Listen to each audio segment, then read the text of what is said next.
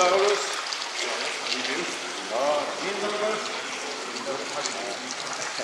Arvidas.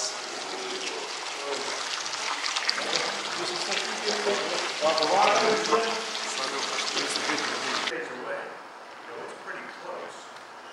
It's not like Mars. A Mars mission is probably going to take, a couple of years to go there and come back. So we have to be able to live a lot longer and not suffer consequences for being in space for a longer time. Understand what's happening to the human body when it's in space for a long time. So lots of travel in space. Well, the first was, tell me the first one again. Have you lost your eyesight?